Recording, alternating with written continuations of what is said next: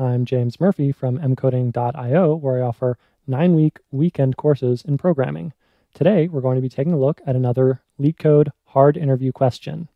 This time, we'll be implementing a primitive kind of regular expression matcher.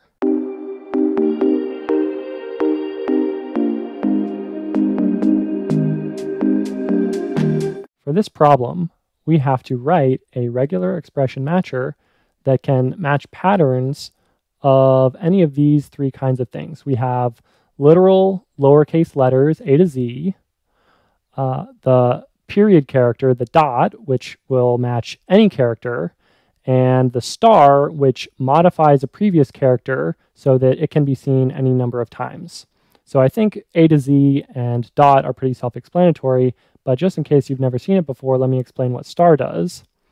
So if I had A star, then this pattern should be matched by either the empty string or a single A or two A's or three A's and so on and so forth. So we can put these things together. I can say A dot B star, and then something like that would need to match like AC, ACB, ACBB, ABBBBB, AXB, and so on and so forth. There's not a whole lot to the theory of how I'm going to go about this in this video, so I'll just keep this picture to the left here, and if I need that space, I'll go ahead and use it. But for this problem, I think I'm just going to go straight into the code. Okay, so because of the nature of this matching function, I went ahead and wrote a bunch of test cases because I know it'll be really easy to make tiny mistakes. And if I do make a mistake, I want to catch it as soon as possible. So you can see I've just written a main function here with a bunch of tests. This is the string that I am matching, the pattern that it's supposed to match, and then the value that I'm expecting from my isMatch function. So what it does is if it doesn't work, then it just prints out failed, and then it tells me what the string and pattern were. So I can then go back and look. Okay, let's start things off with the trivial case. If the pattern is empty, then the string better be empty too. So I'll go ahead and run that, and we can see that it got rid of like one test case. Next, I'll try to get it working if the pattern doesn't have any stars in it. In this case, I'll imagine that I have my string S and my pattern P, and I'm just going to keep a pointer to where in the string I am and where in the pattern I am, and then I'm going to move these things along in unison, and then if ever I reach a point where I see something that's supposed to be there in the pattern that's not in the string, then I would say, okay, that's a false. But otherwise, I would get all the way to the end, and if that happens, then if I'm also at the end of the string, then that will be a match. So let me start by making this index for S and the index for P.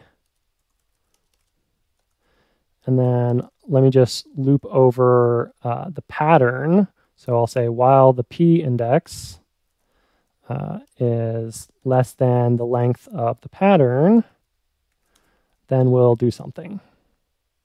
So I'll check if the S index is less than the length of S, and either the P has a dot, either the pattern is just a dot, or the characters match. So I'll look at the P index. Either that is a dot, or P at the P index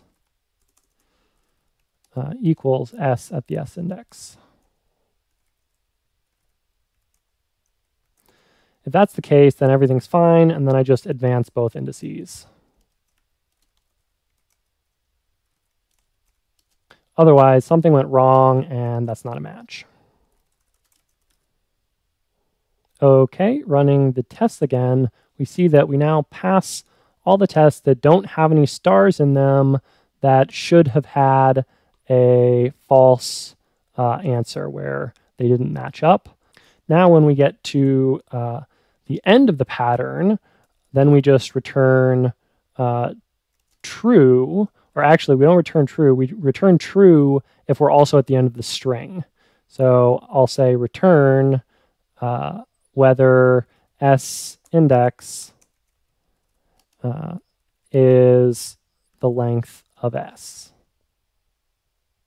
And running the test again, we now see that we pass all of the tests that don't have any stars in the pattern. In order to get stars working, I want to keep the same kind of idea, but when I'm at some arrow, I need to also look ahead one to see whether or not there's a star there. So that means that I'm actually going to need to stop one character before the end of the pattern, since I am going to be looking one ahead. I don't want to jump off the end, which means that when I exit the loop, I'm not expecting S to be at the end, but to be one before the end.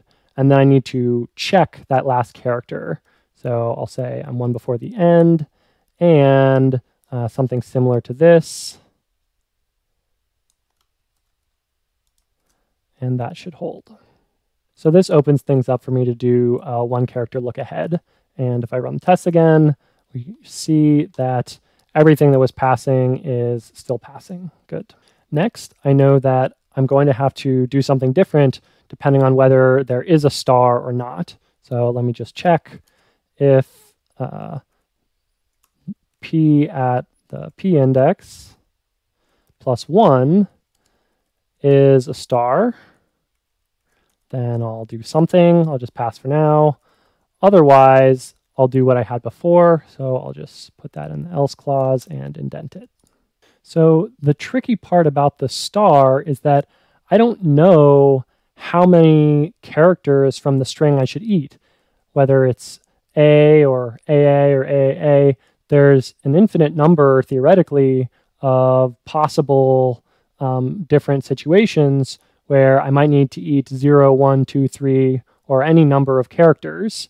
So I think that we're going to have to determine, given the string, let's look ahead and see what are the minimum and maximum number of characters that I might need to eat given the string that I see.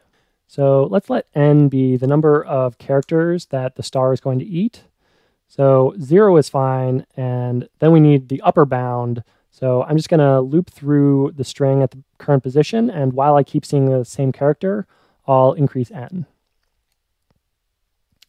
So while the current index plus n is less than the length of the string, and we see something like this, either it was a dot star, or we're seeing the correct character now at index, the s index plus n,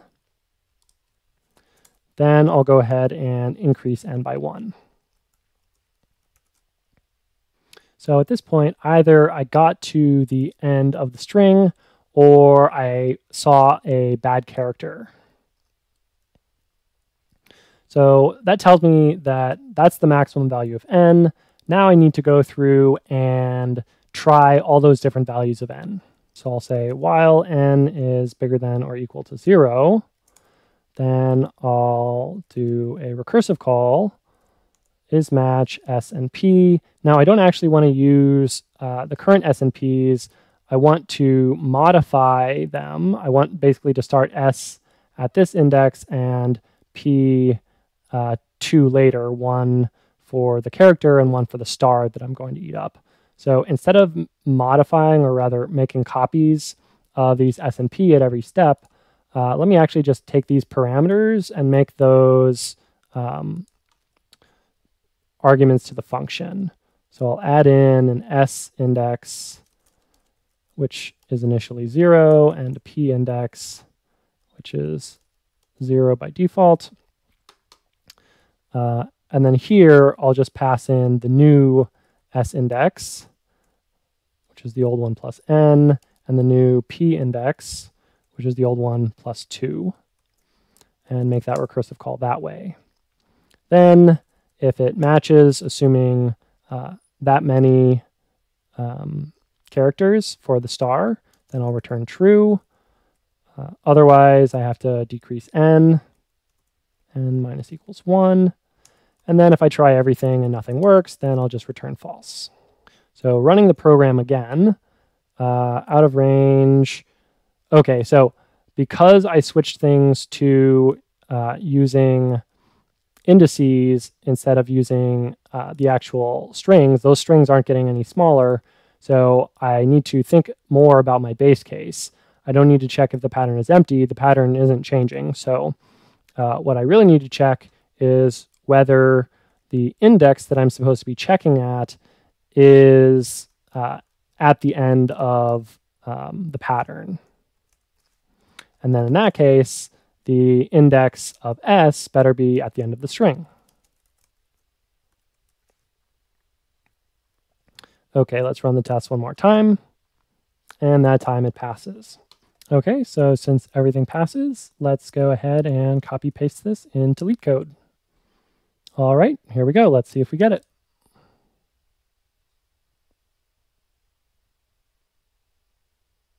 All right, success. Hey, thanks for watching. If you liked the video, make sure to like, comment, and subscribe. Let me know if you have any problems that you think I should try to solve.